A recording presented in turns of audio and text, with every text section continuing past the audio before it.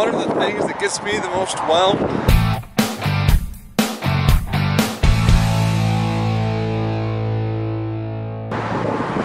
not quite overwhelmed, but pretty close, whelmed, is when I have a lack of focus, which is kind of easy for me sometimes, because I feel like I'm pretty good at a fairly large number of things, but I don't feel like I'm great at one thing.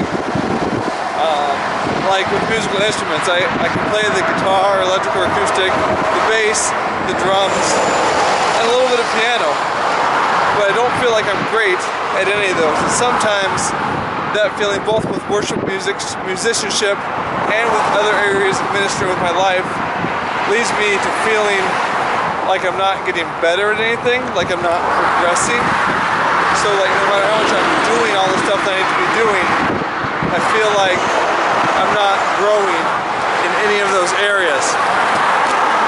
And at times, that gets me pretty whelmed. Like today, I'm feeling it. I also feel like if I stand here, I might get run over. So let's see if I can wrap this a little tighter. So sometimes when that happens, I just need to take time, slow down, be grateful for the talents that God has given me and the opportunity to use them, but also find a little bit of focus. It's really easy when I just get into a busy week to lose focus, and it's not really feel like I've accomplished anything. If I just do these tasks and doesn't really feel like any of them mean much, it's easy for me to kind of feel like I haven't done much an entire week, and this week has kind of been like that.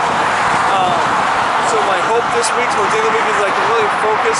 There's a youth ministry book that I want to read, and I'm going to make that a priority over the next week and a half or so, to read that book, to apply that book, so I can feel like I'm growing in that area. And that's one thing I need to do, is just rotate through, whether it's youth ministry, design and video work, or worship ministry, but to have seasons, have time frames, even if it's a couple of weeks or a month, where I devote a little extra time to growing in that area.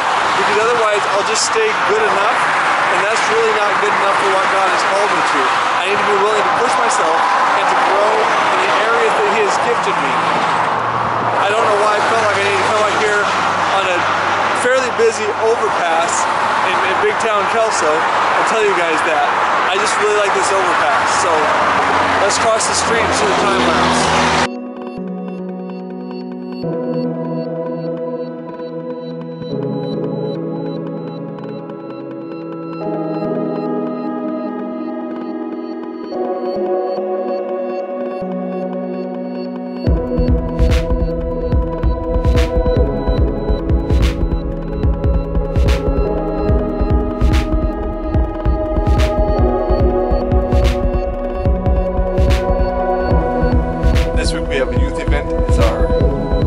Back to school event, and there were some loosely inspired by the Olympics games. And one of my favorite parts of Tuesday this week was in making a flyer for the Instagrams when I realized you can put the word school and Olympics together and overlap by 2 letters. So tonight is our back to school Olympics. It's not a real word, but maybe it'll catch on. I'm excited about that. Did you call that?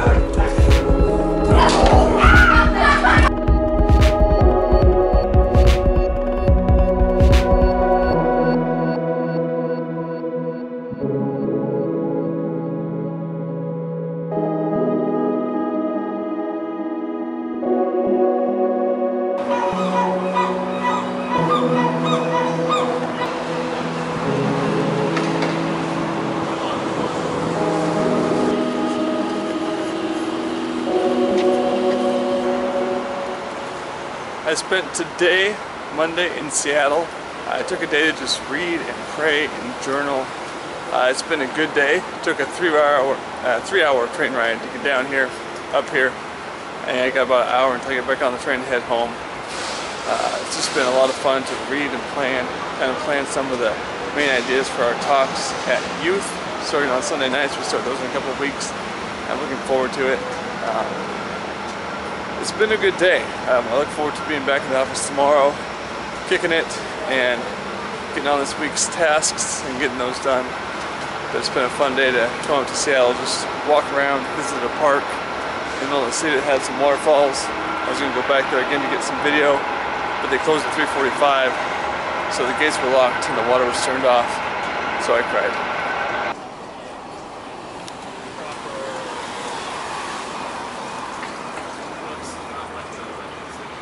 Thanks for checking out the vlog this week, the video. Hope you enjoy it. Feel free to like it, share it with a friend.